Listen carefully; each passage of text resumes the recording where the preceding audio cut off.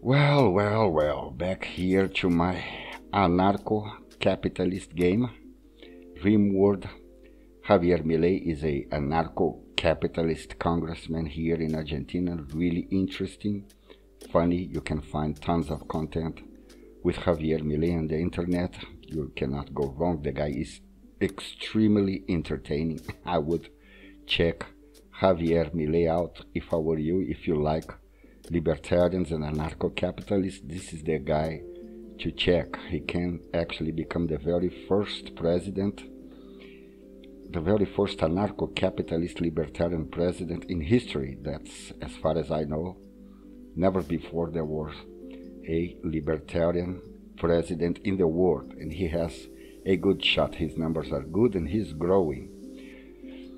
Now he's hungry, and he was joined by Bolsonaro, the Brazilian president, soon to be ex-president of Brazil, because he just lost the elections to Lula, a Brazilian populist, shameless guy in Brazil. And Bolsonaro managed to lose those elections to a guy that was actually in prison. That's the situation in Brazil for you. Javier Milei needs a new wig. I'm going to change their looks so they fit better to the real life looks of Javier Milei and Jair Messias Bolsonaro, the myth. But I really do not know how Jair Messias Bolsonaro managed to lose those elections in Brazil to Lula. Shame on you, right? The right wing is a shame right now, a shame. Coming, from top to bottom. Let's check it out, what's going on. In America, Joe Biden won. I do not know how can anyone lose to Joe Biden. That guy doesn't even know where he is. And Donald Trump managed to lose the election to Joe Biden. Amazing, unbelievable, but that's the situation in America. In the midterms, it was another big defeat for the Republicans. Everybody thought about a red wave that didn't come at all. It was the other way around, the way I see it anyway. Keep coming south, Mexico. They have López Obrador, yes, a leftist, a friend of Lula, yeah, a friend of the recent elected president of Brazil, Lula.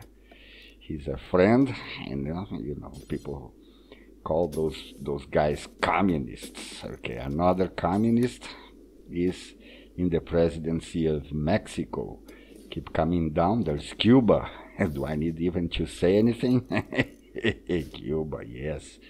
Communist Cuba. Let's keep coming down. Venezuela, Maduro. Yes, Maduro is still in power as the president of Venezuela, leftist. That guy is gonna die, president of Venezuela. Nobody is going to do anything about it. It's already a deal done to me. It's done. Let's keep coming down to Colombia. First time ever the left won elections in Colombia. Unbelievable. It is actually unbelievable how you guys on the right keep embarrassing yourselves. Don't you have any shame, any dignity left? You keep losing elections everywhere. Let's go to Bolivia. Actually, Jeanine Áñez, the Bolivian ex-president, is in jail. She tried a coup d'etat, didn't work very well, and she was thrown in jail. I think 10 years. Amazing. Let's keep going to Chile. Yes, Chile. Boric won in Chile.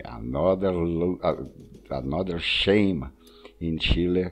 The guy named Cast lost the elections to another populist. People think that those guys are communists. I don't think so. I think they're just shameless populists, but that's another story. In Argentina, well, I live in Argentina. I know what I'm talking about here.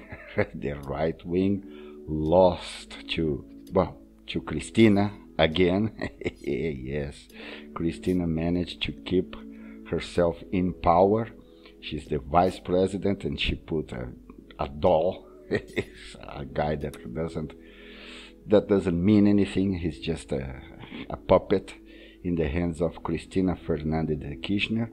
She's really smart, really intelligent. She knows what she's doing. And as I think she saw the situation here in Argentina really difficult, she said, okay, you go. I'm just going to stay behind and try to do something in the shades. You know, Cristina is, in fact, they just tried to kill Cristina Fernandez de Kirchner. She almost got shot. But that's and Javier MILEI is coming strong, let's see. But I think his elections will be really difficult here. Let's see, next year will be a very interesting year. There's going to be elections here in Argentina. Javier MILEI actually has a shot. It's going to be really interesting. And to finish it up, the whole America, Brazil, how can anybody lose to Lula? Unbelievable. Jair Bolsonaro just lost the elections to Luiz Inácio Lula da Silva. That man was actually in jail. And Bolsonaro managed to lose the elections to the populist, shameless populist, Luiz Inácio Lula da Silva. He's actually really old.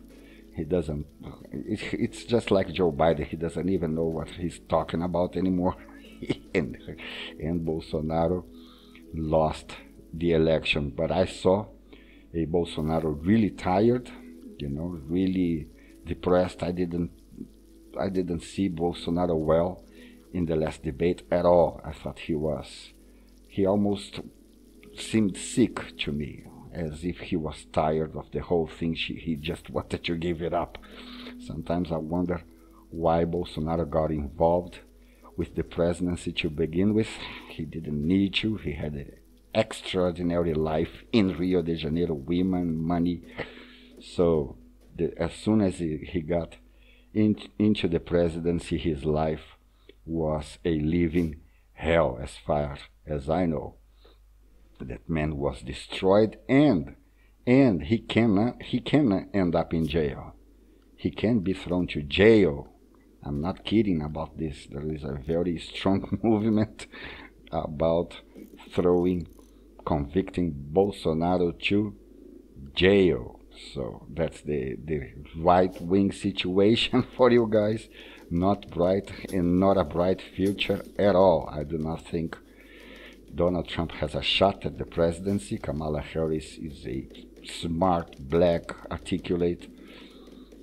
She's going to destroy Donald Trump in the elections, especially with the Roe versus Wade situation. So, very bad situation for the right wing everywhere. You guys, and I think you're never going to win elections again, ever. And I have a reason why I'm not going to tell what my reason, why I believe the right wing is never going to win elections again. I might be wrong, I've been wrong before. But the way I see it really difficult for the right wing to win anything ever again. Well, it's 9 minutes already. Yeah? I'm going to recommend you guys to take a look at Sam Cedar and the Majority Report. He has tons of debates with libertarians that are really funny and entertaining. I do not take anything seriously, so it's just for fun. I do not believe in politics at all. In a way, I think I have always been a libertarian, you know, about politics at least. I do not believe people in politics care or are doing anything for the people. It's just for themselves, for the money. Nobody cares. And that's it for today. See you in my next video, and I'm going to leave you an audio of Sam Cedar and the Majority Report. Oh, by the way, Viva la libertad, carajo! Long live freedom, damn it! ¡Zurdos, hijos de puta, tiemblen! ¡La libertad avanza! ¡Viva la libertad, carajo!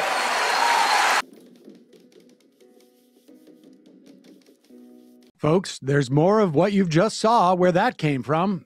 That's if you hit the subscribe and like button. Thank you. Really, thank you.